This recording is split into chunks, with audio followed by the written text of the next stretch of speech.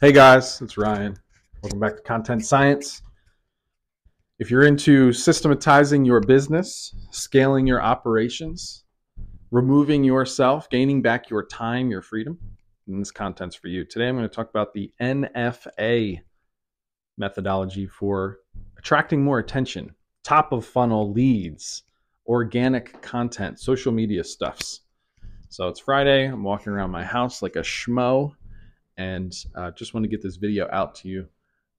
I continually see when I work with clients, there's a disparity about how they're producing content and what they think the meaning of content at scale means. So I just sort of came up with this little acronym, the NFA acronym, that will help not only add more leads to your pipeline, will also help you stand out, sort of create your niche of one, your industry of one. So if you're struggling to get attention online right now, reach is down, impressions are down, we're all feeling it.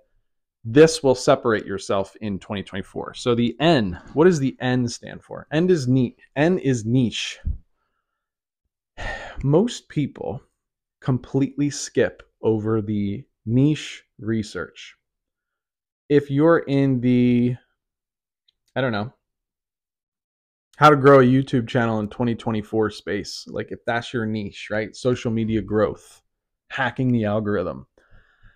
There is no reason in hell why you shouldn't know every single major player on YouTube who's talking about the exact same content that you are. And once you do this, you start to see patterns, especially with the larger creators, the larger influencers, the personal brands that are more well recognized. You know exactly what an Alex Hormozi style video is going to look like.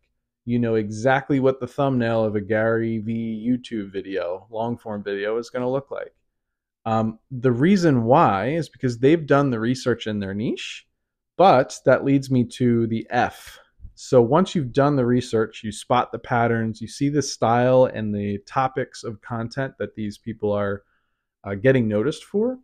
The formatting of how you bring your core message to the market is going to really be important here. So I'll use myself as an example. So I just recently passed 10,000 followers on LinkedIn. And one of the sort of initiatives that I set a few months ago was a weekly episode. It was like a race to 10K, race to 10,000 followers thing where I saw my LinkedIn feed was just getting very boring. And I said, how can I spice it up? Like, how can I just do something different that other people start talking about or remember or want to keep coming back to my content and showing up to watch, to view, to read, to comment, to engage for it. So I started sort of the weekly episode race to 10K, race to 10,000 followers thing.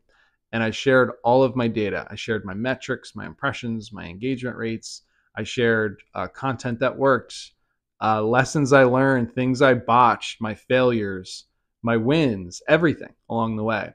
And that transparency, the differentiation of the format and how I presented my core message, really struck a match. It struck a chord with just a lot of people, a lot of new followers. People kept asking me in the DMs like, hey, where's the race to 10K, when I would miss a week or two. It just set myself apart kind of in my branding.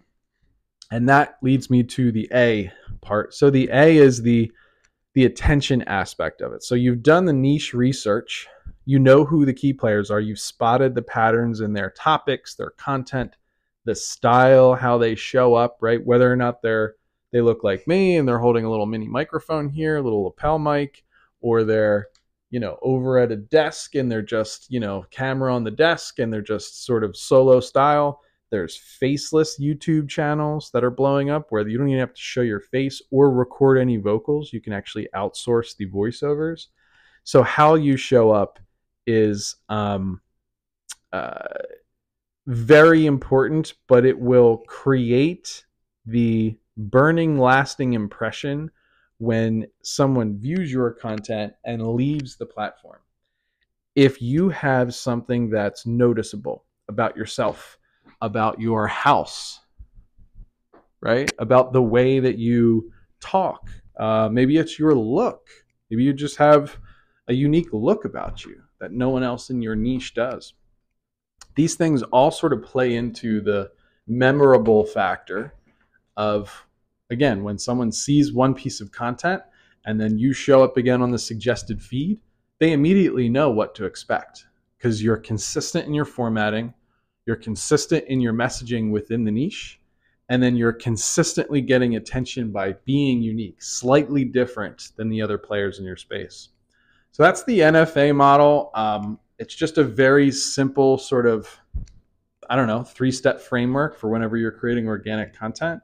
You just ask yourself, like, am I speaking the right words, the right core message to the right audience?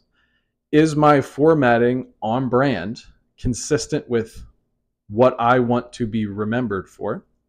And then the attention part is, how do I want to be remembered? How do I want to show up? What unique, unfair advantage do I have that I can show to my audience and show up in the market for? So if you're interested in more content like this, my name is Ryan Hutchinson. I'm the founder of Content Science. You'll find a lot of my podcast videos on here as well. But if you're someone that's looking to scale an agency or an online business in 2024, subscribe. You'll enjoy this content. Hope you have a wonderful weekend.